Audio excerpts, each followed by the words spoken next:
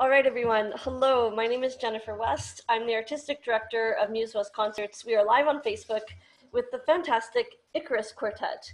And we just introduced them, but I'll get them to introduce themselves again for our podcast recording. We're going to start with Yevgeny. What instrument do you play? I'm one of the pianists in the quartet. I'm currently in Ohio teaching at Bowling Green State University and currently at home. Fantastic. And we'll stay in the piano section. Next, we have Larry. Larry, how did you meet these guys? Well, it's all Yale connections. So, it's kind of all in the family, so to speak. So, yeah, and I'm coming to you live from Boston. So I escaped New York for a little bit. And Larry's cat might join us later. We're not sure. We'll see. We'll see. There are two cats now. Yeah, two cats. You have two cats now? Well, no, it's my parents' cat, and they don't like each other, so we'll see. So Daisy and your parents' cat are not friends? No, they're not copacetic, so. Uh-oh, no good. No bueno. No bueno. And moving to the percussion section, we have Matt. Matt, you are near Baltimore, and you're moving soon. Yeah, so hi everyone, I'm one of the percussionists, and yeah, I've lived in the Baltimore area for a couple years now, and I'm just moving to a different place in the same area. So that's where I'm joining you from today. Matt, thanks for having us, Jen. It's my pleasure. Matt and Jeff. Jeff, you're the other percussionist. Where are you based? I'm also in Baltimore and been here for about 6 years now, not consecutively, but enough to really feel home here, so. And so Matt and Jeff, you teach at Peabody, correct, in the percussion department? Yeah, so we're both there. Jeff does a lot more there than me. I'm kind of like a small part there, so I'll let him kind of say what he does. Yeah, we have a program at Peabody that's been a really strong kind of breeding ground for percussionists for many years now. Both Matt and I went there as students, and we stayed with the same professor. The professor that actually brought us together as a group is Robert Van Cise. He's kind of this godfather figure in the field of percussion and contemporary music and chamber music. So he teaches at Peabody along with Curtis and Yale. And so we came to study with him from just knowing him and his reputation and the reputation of his students, to work with him in Baltimore. And then both of us went up to New Haven to work with him at Yale as well, where they have the Yale Percussion Group, which is a smaller class of only 6 people. And that kind of stays constant as people rotate in and out of the studio. But the group itself, the Yale Percussion Group, has gained some recognition as being of professional caliber and gaining a reputable kind of a reputable image from composers, and have premiered and commissioned pieces as a group. And since then has kind of transformed into what Mr. Van Cise has taken on into a professional project, even though the Yale Percussion Group is still there and still playing at a great level. But when we were there, he had us together for this, what was at the time, a pretty new piece by Paul Lansky to play the piece Textures, because the Yale Percussion Group had been asked to represent the School of Music for the Yale New York series, which happens every year when they bring some chamber project or something that the dean is interested in down to down to New York to play at Carnegie Hall. What an experience. I miss New York a lot. Larry, do you miss New York? Honestly, not really. Because this is not, it's a pale reminder of what New York used to be. Mm-hmm. So you go outside and it's kind of strange. Everything's shut down. I haven't been on the subway in 4 months, which has been great. That's actually a huge bonus. Huge bonus. That's a blessing. Yeah, it's amazing how much it turns your life around. Yes. but with everything closed and people kind of on edge, it's a strange vibe. So it's actually kind of nice to get out and clear my head for a little bit. I had the same experience. Vancouver was on a pretty serious, not as serious of a lockdown as New York or Italy or Seattle. But yeah, people in Vancouver were definitely wearing masks, and there were long lineups for grocery stores. And then my friend and I took a road trip to the Okanagan, to British Columbia's wine country, where everything was open for regular hours. Very few people wore masks, and it was a very bizarre experience.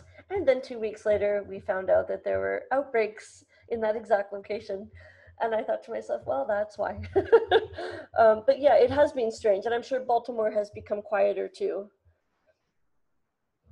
Yeah, thankfully the state has handled it fairly well in comparison to maybe others, and I think our governor has done a pretty good job. But just like we're seeing now, I think as things have reopened, we're starting to see a surge even here.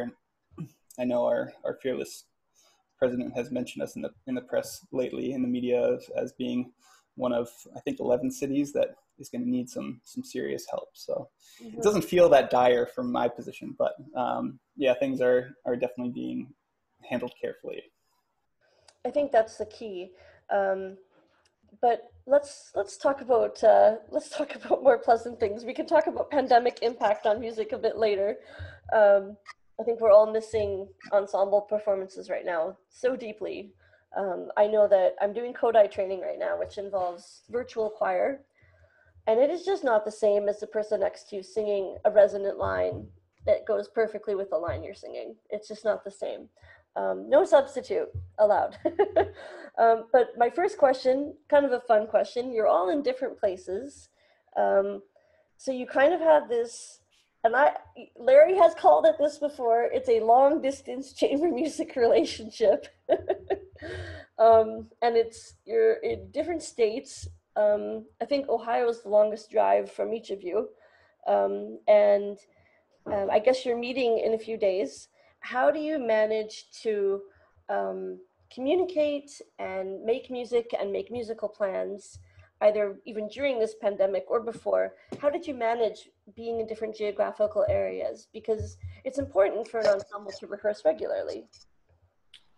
Yeah, so this is something that we like, this comparison of a long distance relationship, because there are some parallels. I think, well, I've been in a long distance relationship. Matt was in a long distance engagement. I guess first year of marriage too, right? Yeah, we dated, engaged, marriage, all long distance. Yeah, I think we've all been in a long distance relationship, so we know what it feels like. And yeah, there are a few parallels. One of them that we like to talk about is that you really try to make the best out of the time that you do spend together. And so that's something that's important to us, that when we do meet, we actually try to, rehearse very intensely and play concerts. So, if we were living in one city, for instance, we would have the luxury of, a concert here, a concert there. Because we're living in different places, we try to group these performances together and also group these rehearsals together. So it's not a weekly rehearsal on Wednesdays from 4 to 6. It's more of, let's meet next week and rehearse for 6 days for whatever, 9 hours a day. We'll talk about the 9 hours or 6 hours, but yeah, so that's just one thing that was definitely happening before the pandemic hit and is, well, gonna happen now with the pandemic as well. I'm gonna throw this question to Larry. What are your rehearsals like when you guys meet? Well, I mean, Yevgeny kind of kind of hinted at it. They're long and they're involved, but that's one of the real nice things about how we work, is that having those restraints and those constraints and how you're able to spend time and how you're able to rehearse really focuses you, right? You don't really have too much leeway one way or the other to waste time on useless stuff. So when we go into a session, it's like, well, you get it done. That's is the general goal. Like, always just get it done, right? Leave your ego at the door. Try to do as much work as we can, and try to end up with the best product that we can, given those constraints. And it's actually, I think, in a way, a good recipe for productivity, because you're not allowed. There is no oh yeah, we'll just add an hour or add 2 hours or whatever, come back next week. We have to finish things off. So yeah, it's intense. I feel like one thing that we learned a long time ago too from our teacher was that was to not skip steps in the process. So we actually save time by going through this really rigorous process. And I think that if a lot of people watch musicians practice, and if you watch us rehearse, it's kind of funny at times how slowly we go or how little amount of music we actually take.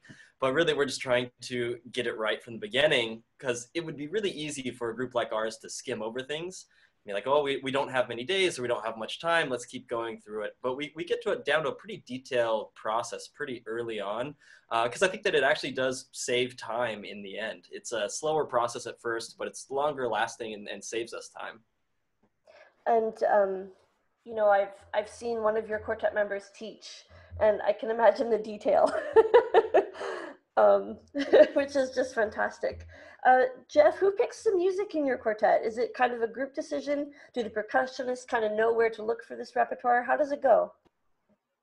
Yeah, that's an interesting question. I think through playing together, we've started to naturally kind of pick up each other's aesthetical interests, and we know that each of us plays music outside the group that has a wider range of obviously dates of periods of time that the music comes from, but also aesthetics. And we've kind of fell into where we kind of sit now quite naturally by all falling in love with that first piece I mentioned, Polanski's Textures.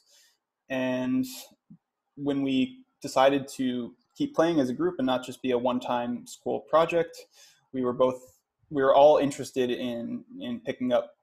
I think the next two pieces we went to were the Bartok and the Reich. So you kind of have the two complete ends of the spectrum that's even available to us as an ensemble.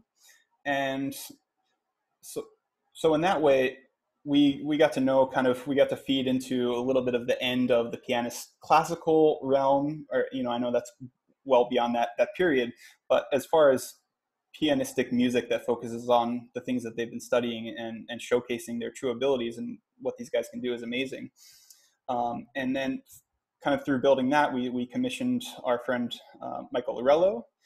And so those are the two tracks. I think finding people that we just genuinely like as people, and the music obviously comes along with that.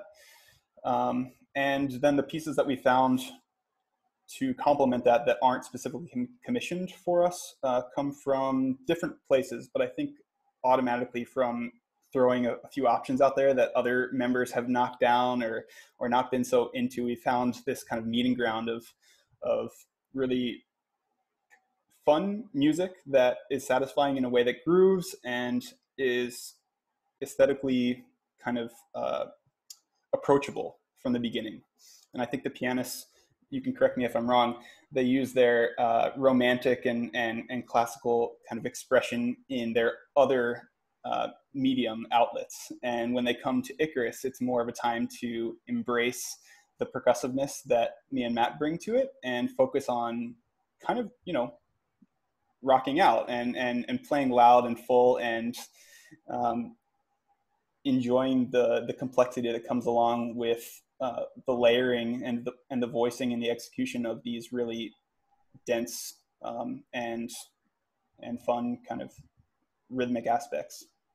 I know that Larry's mentioned to me that what he does enjoy about rehearsing with Icarus is not only like the people, but he's like, you haven't seen rhythms like this.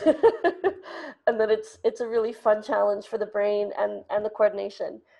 This leads actually really well to a question I had put later in what I wanted to ask you, but this leads perfectly into your IQ tests, because Bach didn't write for your ensemble. Well, you can arrange Bach's music for your ensemble, but he didn't write anything original, so you have to get original music. So who would like to talk about the IQ tests and your commissioning, which I think are fantastic projects? I can, yeah, I'll just go, I guess.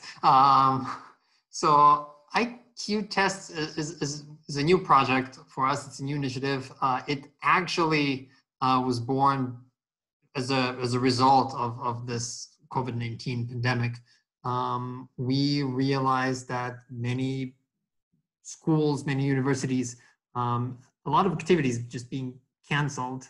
And so for many composer students, all their opportunities are being taken away.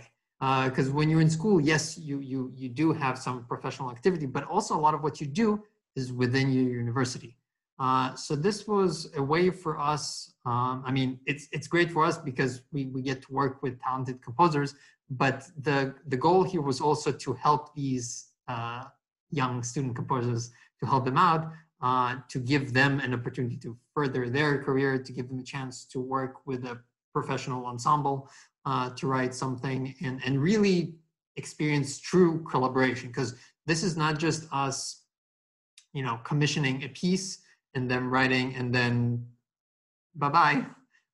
This is really a collaborative process where we actually just received some first pieces and drafts, and we're gonna rehearse some of that, and we're gonna send some comments back and start a dialogue and all of that. So that's at least what the purpose of IQ tests is. Is it about relationship building with composers? Like, it's not going to be a one-time composition, and it's going to be like maybe building a suite of pieces or future collaboration? I'm not so much sure about the suite, but we definitely wouldn't rule out any future collaborations with the same composers. One thing that we've talked about already from seeing the success of how this process has evolved, we'd like to continue it as an annual initiative, and keep bringing people into our family in that way.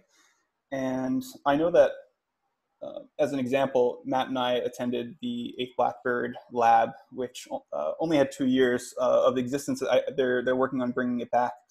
But from that, it's just been really touching to see their lasting investment in the fellows of that program, and how they continually try to mentor and support in a variety of ways the growth of the people that came there to work with them. And I think we would love to use these IQ tests in a similar way to elevate the exposure and quality and build continued relationships in any fashion, really, with the composers. And I think that for the amount of music that we take on, because we get really detailed, we end up kind of zooming in and focusing, and every piece and every person that we work with occupies kind of a large space in our lives at that moment. When we're working on Steve Reich, we're thinking a lot about Steve Reich. It's not a one-off gig piece that, we happen to play quartet. So we have these 2 young composers now, Stephen Downing and Yang Wang, that won the competition. And right now, I mean, they're part of our daily existence in terms of what we're thinking towards. And that's not something I think that everyone can say when they pick up pieces of music or when they look to start new collaborations. So we're looking forward to that. The other thing is when we really had no idea what this was going to look like when we started the initiative, we didn't know who was going to apply or how many applications we would get or the level.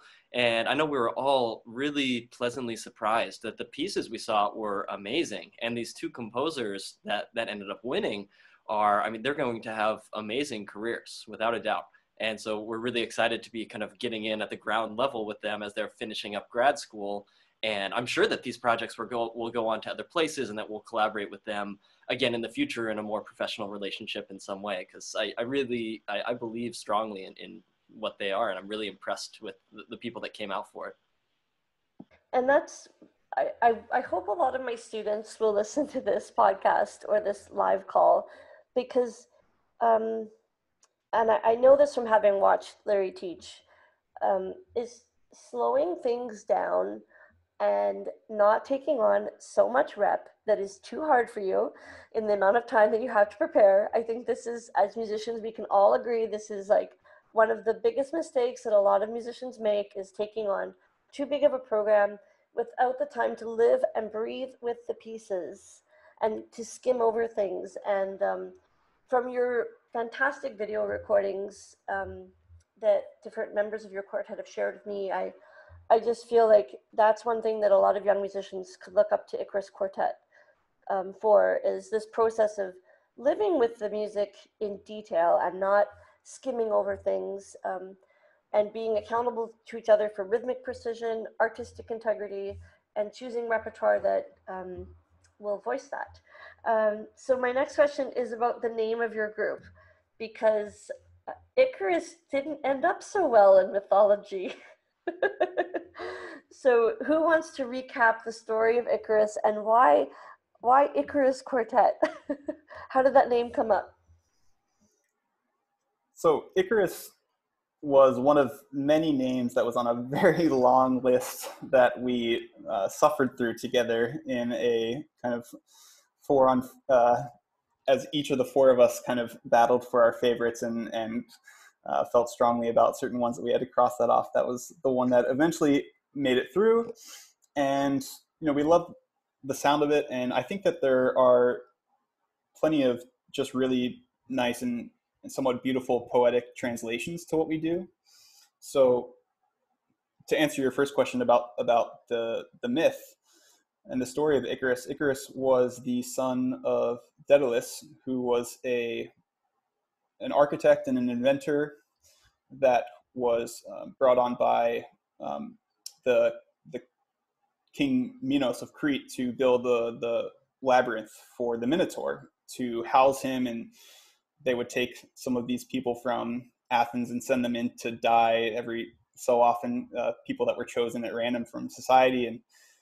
And eventually he helped, Daedalus helped Theseus by giving him a string to track his movement into the labyrinth and slay the Minotaur and come out.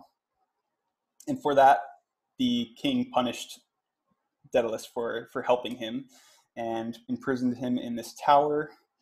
And he was there with his son, and they were looking for ways to escape. And Daedalus, being this prolific inventor, found that he could string together feathers to makeshift wings.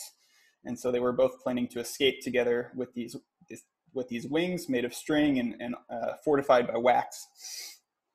And he warned his son Icarus to be careful not to fly too high, because if you get too close to the sun, the wax will melt, and also not to fly too low, because the water can spray up from the ocean and make the wings too heavy, and you'll fall in that way. So obviously, as the myth goes, he flies too close to the sun, and as he's flapping his arms, he realizes that he's got nothing left attached to his arms and falls down.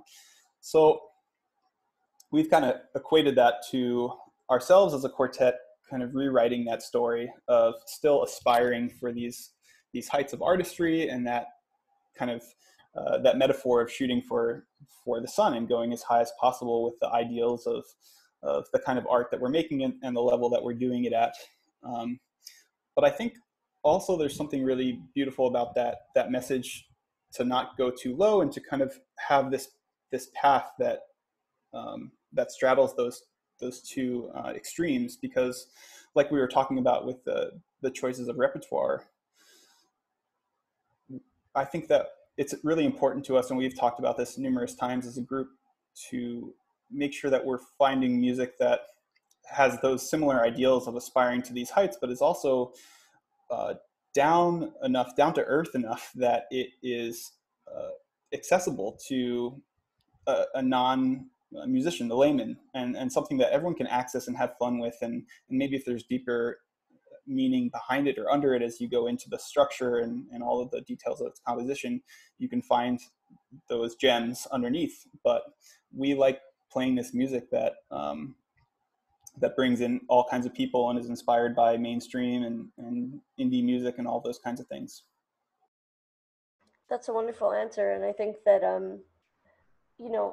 in another world, I'll be able to invite you to play live in Vancouver, and we'll have a really beautiful, hip, cool space where you can set up percussion, and we'll get our season sponsors.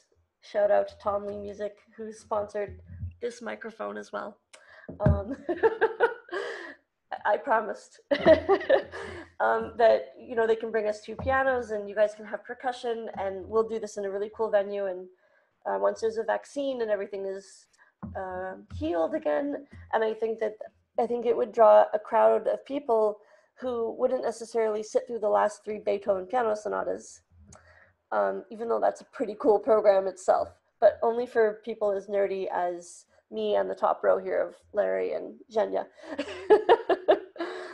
So my next question actually relates to, and I'll throw this one to Larry. You have a lot of experience as a soloist, and have had like a lot of success in solo piano, including recently New York Concert Artists. Bravo. Thank you. For those of the people listening on audio, we all just clapped for Larry. And how is this experience different than going on stage and playing Miroir plus a Mozart sonata or preparing for a solo recital? And what has this brought to your life musically? Because this is really different than your regular quote unquote day job. Yeah. So when I first started with the group, people were like, "This is new. This is outside your ken." Yeah. And for most people who've known me over the years, like I am relatively conservative in my musical taste, and those are the kind of things that I was most comfortable with and I thrived in. But, you know, as with all things in life, being too comfortable is never a good thing. So when, in a way, being exposed to repertoire that I was not at first even feeling capable of playing, and then through that struggle of getting to know it and then getting to master it, it forces you to grow. Right, it forces you. First of all, it gives you a conception of rhythm and how absolutely tight it can be, because you know, pianists, we spend a lot of time alone, and we spend a lot of time playing alone. And as you know, the human being's capability of dealing with the fourth dimension usually not so good. So, and you know, when you're on stage by yourself, it's all over the place. Most pianists, it's all over the place, right? And even when you play with string players, right, it's still, there's a certain laxity that you have in terms of attack, in terms of how you mesh the sounds, right? There is more leeway. We don't have so much leeway, right? The attack is the attack, and you have really that nanosecond, that microsecond to make it work. So there's not that leeway, and so you learn real quick that you kind of have to breathe together. You kind of have to hear it together. It's not necessarily just about playing it together. You have to breathe it together. You have to have a similar conception, right? And so it forces you to be even more specific in how you approach things, and not just the musical stuff, but in the communication aspect of it as well, right? And I always tell this to my own students, which is that when you're playing solo, you should never think of it as solo, right? It is. You're out there alone, but you're not. You're in charge of, if you want to call it a chamber ensemble, orchestra, right? It is many forces. That's the wonders of the piano, that we can emulate orchestra, we can emulate a trio, we can emulate a chorale, whatever it is, right? But when you're thinking about it, the conception still is primarily a cooperative conception of music. And so through my work with these guys, it heightens that, and it always transfers over in ways that you don't ever plan for it to, or do you really think that it will? But that kind of interconnectedness between the things that we do as musicians, it's quite mysterious. That's a wonderful answer, and I think that applying what you're playing to solo repertoire is really important. My next question is for Matt. As a group, how have you been able to stay connected through the pandemic? I'm sure you've had Zoom group meetings and group chats. How have you stayed connected musically? Have you shared recordings with each other, shared possible scores?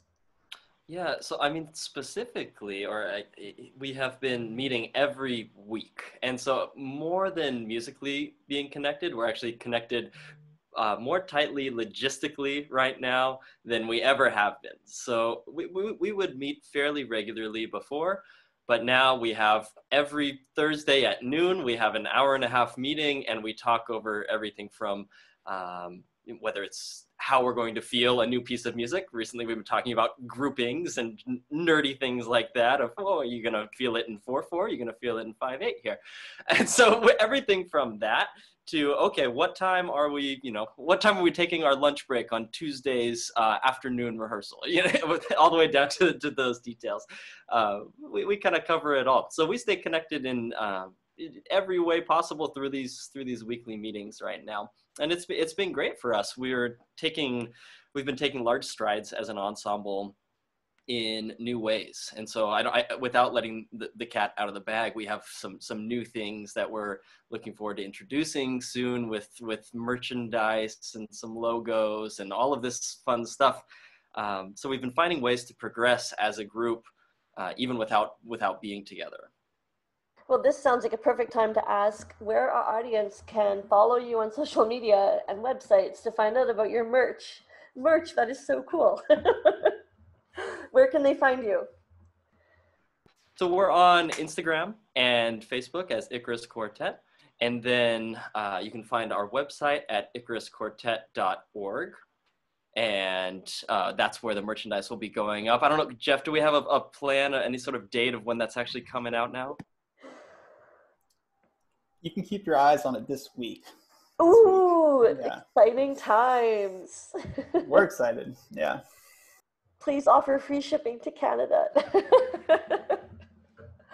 Oh, let me tell you that the struggle of ordering things with US currency and then the fear of when the FedEx guy arrives, what are the duty taxes going to be?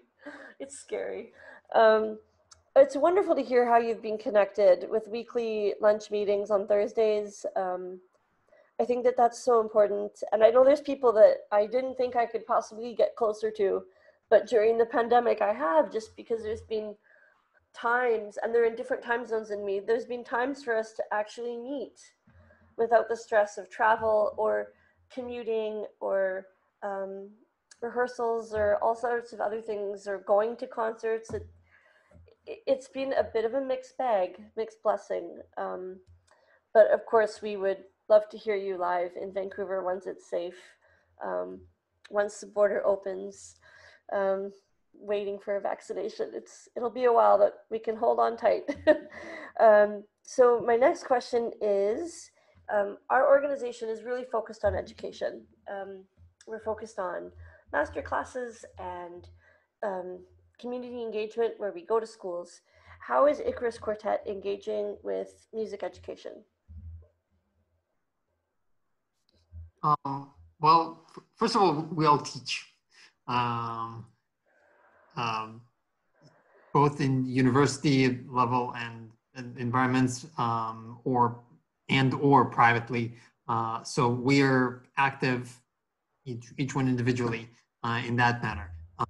In addition to that, as a group, we visit universities often. That's a big part of our professional activity.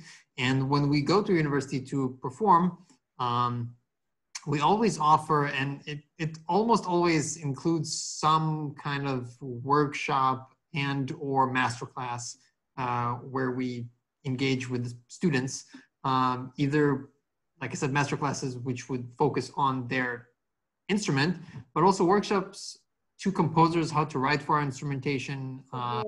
You might read works by these student composers, stuff like that. So yeah, we're very much engaged with universities. We also had a chance to visit schools, as in, K through 12, but so far most of our activities is academic level. I was going to touch actually on the K through 12 thing that you mentioned at the end. Is Yes. I think we all have different ideas that we're excited about with education within the group. And one of the things that we've talked about for a long time that's finally coming to fruition this year is that we're about to have a one piano program. So all 4 members of the group, but one single piano, because there are a lot of places that are closed off to us. That's why we do so much at universities, is because if there's one place that's going to have 2 pianos, it's going to be a university. Mm-hmm. And so now we have a whole hour of music that will be premiering this March, I believe. So it's later this year. That's all for a single piano. And what that does is it allows us to now not only play concerts everywhere, but also do educational events anywhere that we want. That even a local elementary school is going to have one single piano, because when we do educational events, it's not just, or at least for me, like I don't want it to just be talking to college students and training the next level of professional musician, but I want to be sharing some of these ideas with younger students, and being able to play for them is a big part of that, especially when you're talking to non-musicians or young kids. So the fact that we're going to have a program that we can travel to any school now and play and be able to talk about music, I think is going to be huge for opening up what we can do as far as educational events are concerned. Well, and as a music teacher, I've completed ORF level 1 and 2 training, and the marimba is like pretty close to our ORF instruments.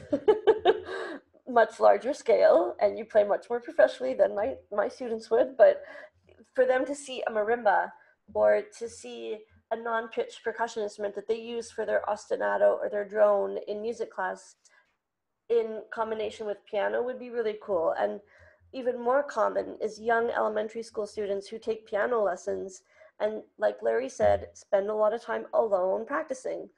And they don't know that even as a pianist, you can have friends.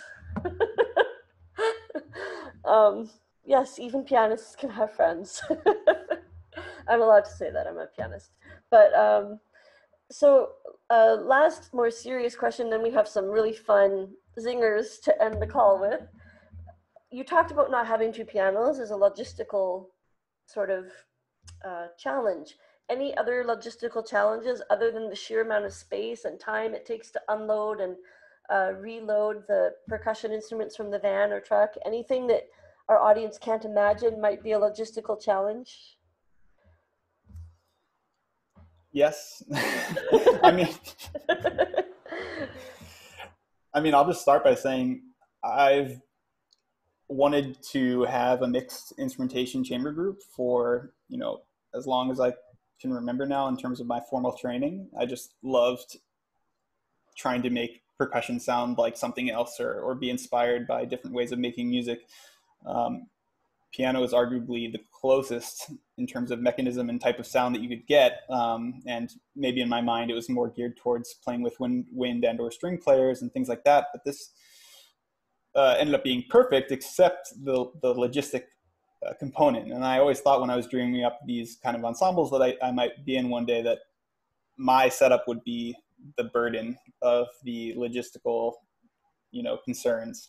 And it wasn't until Icarus that I discovered that it could be worse, which is having to worry about, being limited in venues to have the two pianos, or worrying about the piano rentals and the dual tunings and all of that kind of stuff. And I guess aside from the time that it takes to do all those things and set up and load and get the gear that you already mentioned, we're starting to, in some ways, kind of inflict more pain on ourselves by adding tech components to that. Even with the single piano program, we are going to be including some multimedia elements, and some of the pieces will be played piano four hands, while others are going to be piano plus toy piano and piano plus synthesizer that's triggered by logic and has some delay effects or things like that. And we're Larry's already gotten used to playing with synth and controlling his piano, his grand piano pedals with his page turning pedal, with his sustain pedal on the keyboard, and the nightmare that is that me and Matt have absolutely zero sympathy for. And nice. Yeah. So we're starting to bring those more into the mix. And I'll also say that the IQ test pieces are going to be featured on this program, and one of them has already expressed interest in pulling in some really interesting sounds through the use of synthesizers and interesting kinds of patches and things like that we're really excited about what those possibilities could be. But that's kind of our next frontier, along with some possible visual elements. It's been a dream to have the pianists highlighted through video projection. Me and Matt are tall people that take up a lot of space, and our movements are exaggerated, and percussion has an inherent choreography to it. You know, and when you go to a piano concert, it's like, who's going to get the keyboard side seat? You know, it's always a big thing.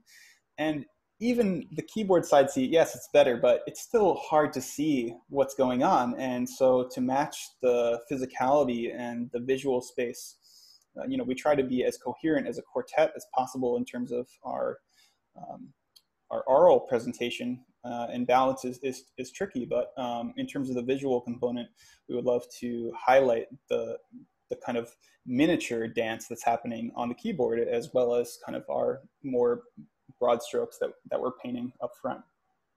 So from a presenter's point of view, we got to save our money. We're hoping to make it as painless as possible. We're figuring out ways. These are the dreams, and then we figure out how to make them happen realistically. No, I mean, that makes a lot of sense, because it would be hard to see the piano's hands. And I just want to make sure you guys are going to make Larry play the toy piano, right? I think he is. Do you remember Larry? I have before, so we've been having these deals between Yevgeny and I, and yeah, we kind of balance it out. So one of us is taking the part that has more experimental techniques, like for Thomas's piece, Yevgeny has his well-worn. It's not a credit card. What kind of card was it? It's a gift card. Oh, right, it's from Naples. Yes, which no longer exists, unfortunately. R.I.P. You know. But the card lived on. The card lived on. Right. So, but yes, I will be taking the synth for sure, and perhaps a toy piano as well. So. Sounds fun. We have come to the rapid fire round. Be prepared for some zingers. You may have some things to talk about in your Thursday meeting when the truth comes out. The first question is, who from your group is most likely to miss their flight? Well, Jeff. We haven't missed any flights. Yeah, probably. Always definitely like earlier to meet before Larry and Jeff. Don't Fair enough. Yeah, fair enough. Fair. I wasn't sure if you were going to say Larry or me, so you. Right, it's fair enough. Right, it's fair enough. Okay, so we know about that situation now. Who is the most likely to forget their dress shoes or some element of what they're supposed to wear on stage? Not this guy. yeah, probably. I think that's me. Yeah, That is I've forgotten belts and all sorts of things before. I'm spacey with that. Wonderful. And who's most likely to want to drive for the majority of the road trip? Maybe me. I don't know. Yeah. Everyone except Larry. Yeah. For sure. Yevgeny just got his license not too long ago, so he's still trying to log his hours, you know. Yeah. Work on those backup cam techniques. 9 and 3. And our last fun question is, who's the most likely to be picky or want to choose the restaurant when you're on tour? Larry. Larry, definitely. He's our foodie. Yes. All right, fine, fair enough. Oh, that's wonderful. And our last question for each of you, we'll start with Yevgeny. 2 favorite desert island recordings that you would have to bring with you. Man, that's difficult. So I've actually recently started this new thing with my wife that before going to sleep in bed, we listen to about 10 to 15 minutes of music. So and she's not a classical musician, so this would be an excuse for me to go through some of my old recordings. So I have a lot on my mind right now. So I guess I'll just mention 2 recordings from yesterday and the day before. So the Fischer Dieskau and Horowitz recording of Die Liebe from Carnegie. Horowitz there. All my love to Fischer Dieskau, but Horowitz there is just unbelievable. And the Michelangelo CD of Forfano's 4th Piano Concerto and Ravel's Concerto in G. Wow, stunning choices. Some pretty serious choices too. He's a very serious guy. Serious guy. It's true. And Larry, what are 2 recordings that you would have to have with you? it changes every day, but right now I think off the top of my head, it would have to be the album Berg Quartet recording with Heinrich Schiff of the Schubert Cello Quintet, which is the best recording of that piece ever. Rest in peace, Schiff. Wonderful cellist. Oh, such a beautiful cellist. And the other one would probably be Abbey Road. Yeah, I'm on another Beatles kick recently. So phenomenal. It's for me one of their only albums that really is conceived from beginning to end as an album. Like you have to listen to the entire thing. It's wonderful. Sergeant Pepper, man. Okay, all right. All right. We can have that argument later. That's for Thursday's first topic. And Matt, what would be your two desert island recordings? I think I'm with Larry in that it's kind of changing all the time. So I always say when I'm asked this, like what I'm into right now. So what it is right now that I'd have to have. There's this recording from Steve Reich's collected works of New York Counterpoint that is just amazing. I can't believe the feel that's inside this thing and how interesting these layers can be in the pre-recorded thing. And then probably the Bang on a Can Greatest Hits album. So I just love all the Bang on a Can composers. If anyone doesn't know that, this Greatest Hits album has always been Cheating, Lying, Stealing by David Lang. Just that's one of my favorites. Fantastic. And Jeff? First choice would almost definitely be Radiohead in Rainbows. And second choice, I was debating, I'm going to cop out and say two, but either Bon Iver's I or Sufjan Stevens' Carrie and Lowell. Those are wonderful options. Those are fantastic. I think I'm on a jazz kick right now, so I would have to have Ahmad Jamal Live at the Persian, and I would need Bill Evans complete at the Village Vanguard, just because he is... That is phenomenal. Yeah, do you know the Conversations with Myself? No. It's recorded on Glenn Gould's Steinway D. They were friends. No way. It's a crazy story. Bill Evans and Glenn Gould were friends, and he went over to his apartment and recorded this album where he laid down one track and then overdubbed it himself. So that's why it's Conversations with Myself. So it's two piano. It's two piano, four hand, one guy. Okay, so now I know what I'll listen to this afternoon. And of course, Zhenya mentioned Art Song, and I think that I can't pick which Schöne I would need to have with me. But if I'm on a desert island and I have no hope... Wunderlich. Yeah. Wunderlich. Yeah, I was thinking that. He's just kind of exquisite. Ladies and gentlemen, our guests online, our guests listening, this has been such a fun time. I can't wait to meet these people in person for a concert one day. It's been great to meet Yevgeny, who you've been corresponding with on the internet for a few years and trying to work out concerts, but things have just been crazy. Good to see my friend Larry again, and great to meet new percussionist friends, Matt and Jeff. So thank you everybody for being here. We'll get the guys to stay on the call just a sec after I unclick record, but this has been another episode of Take Note. Thank you everybody for joining us.